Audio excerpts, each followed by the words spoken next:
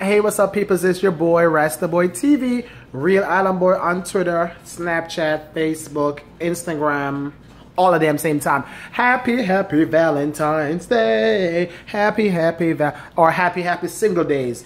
If it should have put a ring on it. So happy single awareness day, aka Valentine's Day for all the lovers and all the single people. Put your hands up. Anyway, on Valentine's Day, I'm drinking something red. Oh, you want to see my outfit? I went out tonight and end up not really going out, but I was wearing a little bit of red tonight. Look at my outfit.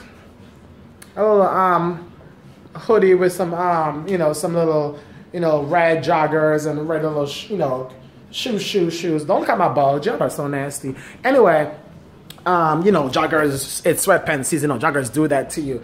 Anyway.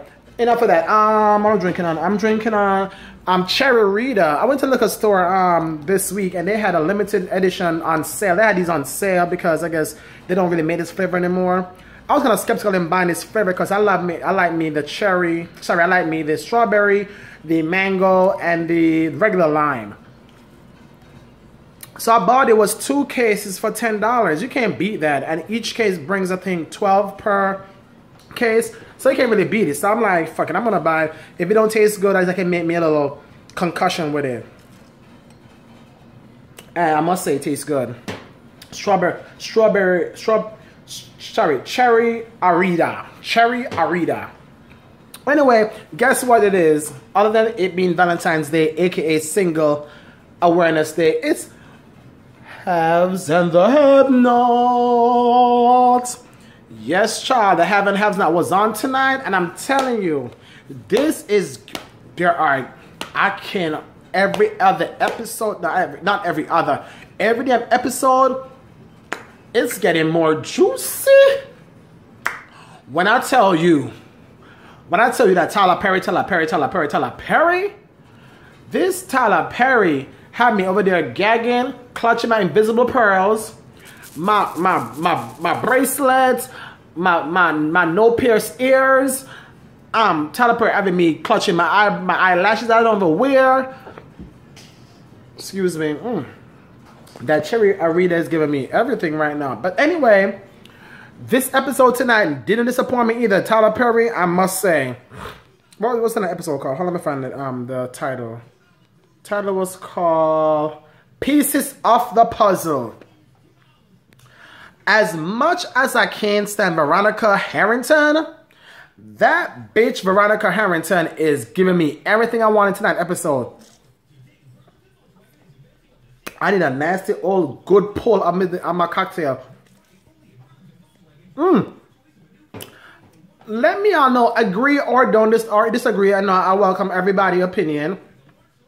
Did y'all watch that episode and see Veronica dissecting and reading that police officer, the Asian one? I think his name was George. So, remember I told you, well, not remember I told you, if y'all watching my recaps, y'all remember Veronica is representing Candace and her son, Jeffrey, because they're in deep water. Or doo-doo, they would say, or deep shit.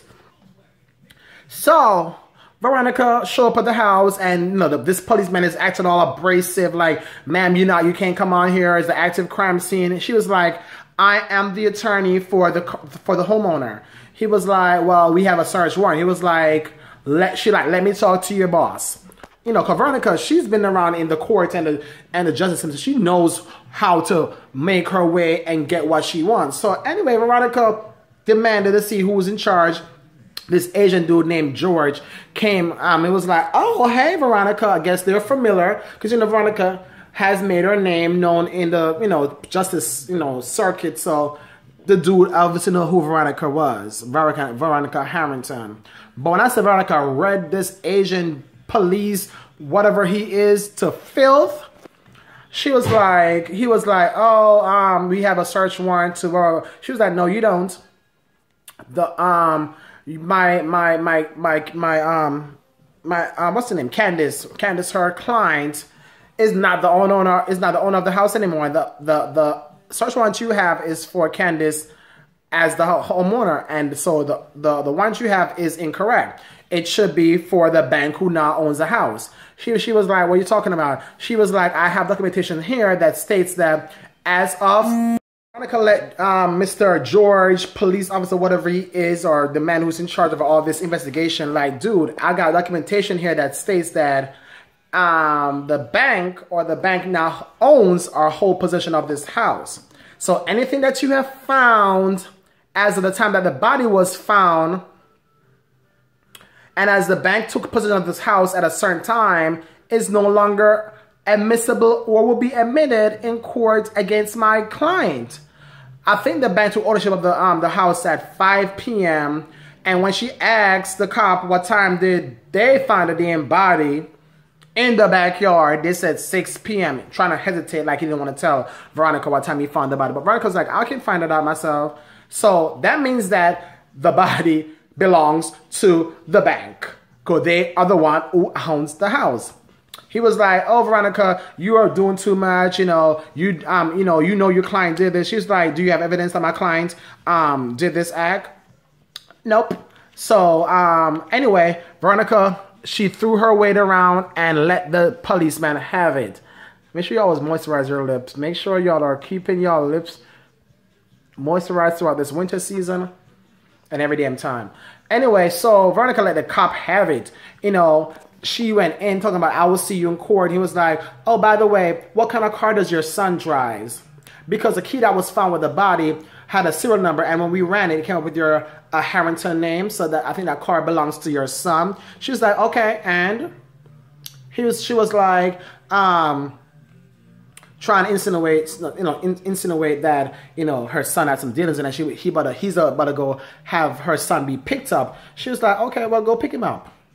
He was also threatening to go pick up Candace. I'm like, dude is trying to threaten to go pick up Candace and Jeffrey. And I'm like, dude, where the hell is Candace and where the hell is Jeffrey? You don't even know these people whereabouts.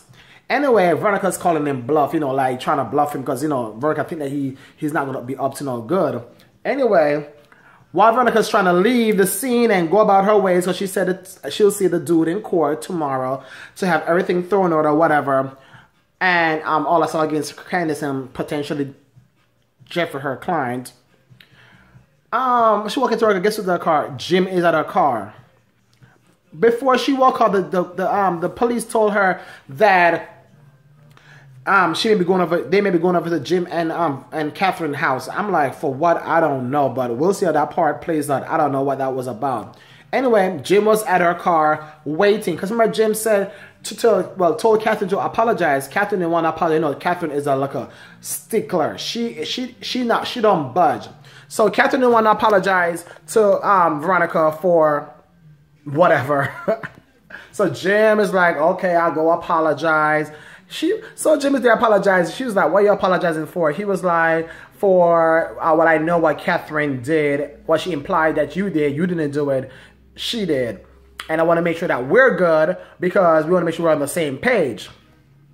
Now I want to make sure we're on the same damn page, Veronica. You need to make sure that when the cops are able to come to you, or story matches, because once they start having an inconsistency in these stories, Catherine, Veronica, David, and Jim, your ass are in deep shit. That's all I gotta say. Anyway, we see how that eventually will play out to see if Veronica will be on the same page with everybody else, because she is being a bitch right now, and I don't know. She was going toe to toe with Jim, because she wants to say, oh, she has all this stuff on Jim about stuff that he did, and being blackmailed, and Jim is saying that he knows that she planned or killed Maggie. He said he even called off the hit off of her because David asked him. And they was going back and forth, throwing dabs at each other. We know how they do, and Veronica was not backing down from Jim, and Jim wasn't backing down from Veronica. Y'all know how these two bitches are. I don't care if Jim is a bitch too. Anyway, so let me fast forward. So remember, last episode ended where Candace and Benny got to where Hannah and Benny and Quincy Jr., whatever Candace's son's name is, hotel, motel, no Holiday Inn place. So they got to the place last episode, and what's her name? Hannah is losing it. She's like, remember when she was listening to the news, they said they found the key, which is, the key belongs to Jeffrey, and the bracelet that Hannah made him was found with the body. So Hannah was like, where's the bracelet at? He was like, what bracelet? She was like, the bracelet I made you that you've been wearing every damn day. She was like, I don't know. So Hannah is putting 2 and 2 together and saying that the bracelet they found is also belonging to, guess who? Yes, Benny. Lord Jesus Christ. Hannah is losing her mind. She is snapping. Quincy Jr. tell him to go shower because, you know, adults are talking. And you hear all the commotion going on. You know, Hannah is like, Benny, tell me what's going on. And I need to know what's going on. You know, I'm tired of, you know, you making Candace making a fool of you and all that stuff. And I'm like, oh Lord. I thought at one point Benny was gonna break down eventually and tell his mother what was actually going on, but he tell Hannah everything's okay, blah blah. Rest assured, it's gonna be handled. I don't know, but when I say that Hannah going back and forth with Benny and slapping Benny, and Candace is there looking like, oh my God, I thank God it's not me, because you know she don't like Candace, and Candace don't like her. So I was glad that she wasn't attacking Candace, because you know Candace and her will go back and forth. Candace is not afraid of her. But Benny is that one of the ones that, you know, he has manners, and he, you know, even though his mom was slapping the shit out of him, he was like taking like a man. Anyway, while they were there and everything, and you know, Quincy Jr. was getting into the shower on and, you know, taking his bath, and Candace was in there with him, and he telling Candace how he missed him. Can you remember last time we saw Candace with Quincy Jr., if that's his real name, sorry, was when he was in the hospital when she was fighting for custody for him. You know, I don't know, Tyler Perry, but you made this situation make it look really bad. Candace have not been with her son for like all of the seasons recently, and even a couple of seasons. She barely with her child. Every time is the mother been taking care of the child, and every time what's her name coming to play is when something goes down with it being really messy, where Candace coming to play and see Quincy Jr. But anyway, she went to the bathroom to go because her phone rang. Guess who's calling her? Catherine. I guess Catherine is still paying her some type of paycheck every month. I don't know for what. I guess for the good deed that she helped her with through her cancer trial and tribulation. She's still helping Hannah out. I guess she also gifted Hannah a car. Anna said she got to sell the car because she needs money. Catherine is willing and able to help her, but she doesn't want any more money from Mrs. Cryer. Girl, I'm like, take it, girl. Take that damn money. Maybe blood money, or dirty money, or messy money, but at least you got it without bribing or blackmailing anybody, Hannah. But Hannah is one that has, like, you know, she is like a stickler for, what are you gonna call it? She's like, she don't like being in messy stuff or taking stuff that don't feel right. And she shouldn't. You know what I mean? Stand your ground, Hannah. Anyway, that girl, what's her name? Quinetta. Quinetta?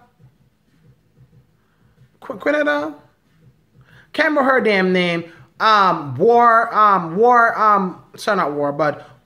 Quincy's sister, I think her name is Quinetta. You know, I can't stand her southern accent. It annoys the shit out of me. And she's still over Wyatt's apartment, torching the shit out of Wyatt. Wyatt is going through withdrawals. You know, he's still, you know, going through that drug withdrawal. So he's, you know, having this moment. And she and this dude over Wyatt's apartment driving Wyatt insane. They found one of Wyatt's either bank statement or some kind of documentation that told them that Wyatt has more money than they even thought.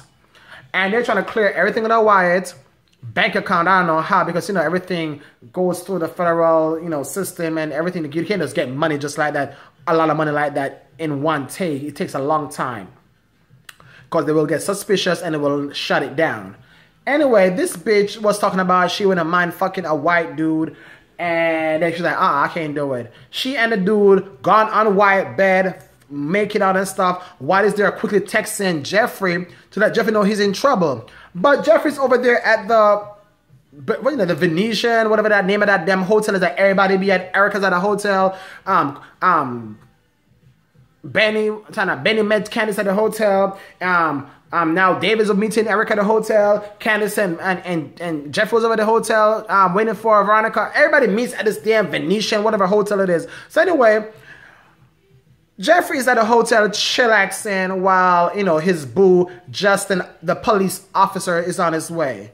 So officer comes in and starts telling Jeffrey how all this stuff about how Jeffrey made him feel and all this. So I'm like, wait up.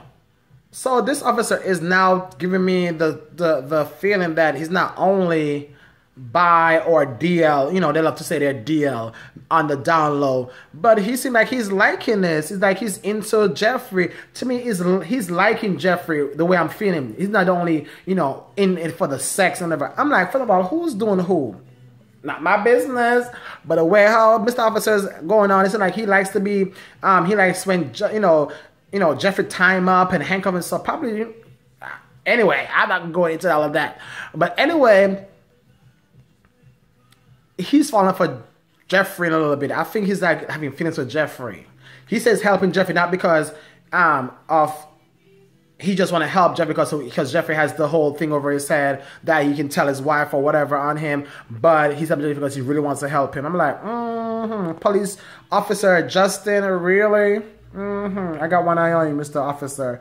Anyway, he tells Jeffrey to get naked because he wants to mess with Jeffrey. He loves that little black chocolate of his. Anyway, moving right along. So,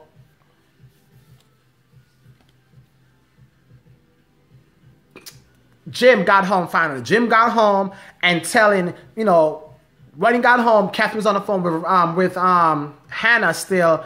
Hannah was telling, said she won money and she's gonna sell the car, blah blah blah. And Catherine was trying to help her. When Jim stormed in and saying, "Get all the phone," and Hannah was like, "What's going on? What's going on over there?" And the phone got hung up because I think Jim hit the phone out of Catherine's hand and the phone got hung up. But Hannah was like, well, she don't know if the phone hung up because it fell or it was something why the phone hung up. But anyway, enough of that. Jim saying, "Girl, we need to get a store shit because the cops are on their way over here." He was like, "Why?" Because he said, I don't know. But Veronica told me they were on the way over here. He was like, "Oh, so you talked to that bitch?" He was like, "Yes, I want to go talk to her." And for some reason, she said me that the cops are on the way over here. I'm like, "Ooh, they gotta be in some deep shit." I don't know why the cops are on their way over to Jim and Catherine's house, but I know it's nothing good. I don't believe it's nothing good. I don't know what's going on, but it's really getting bad. I mean, bad as in the fact that,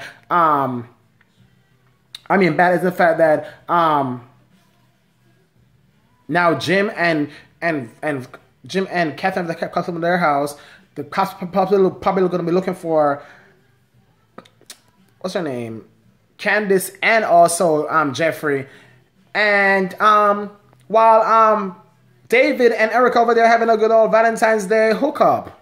Child, I'm telling you that next week's going to be juicy. Guess who Hannah is trying to meet up with? She's trying to meet up with War. War is like a son to her. War, Candace and Benny grew together. They were like close. So, I guess Hannah got word that, War is out, so she's going to meet up with War. I don't know how she found War in wherever hood he live in. But, Hannah's going to meet up with War next episode. I see that Justin, the police, and Jeffrey finally show up over the apartment that Wyatt is at. And for some reason, a police officer, Justin, whatever you want to call him, and Jeffrey's having a tussle over the fact that I think, I don't know if Wyatt grabbed him or touched him kind of way that Justin got jealous.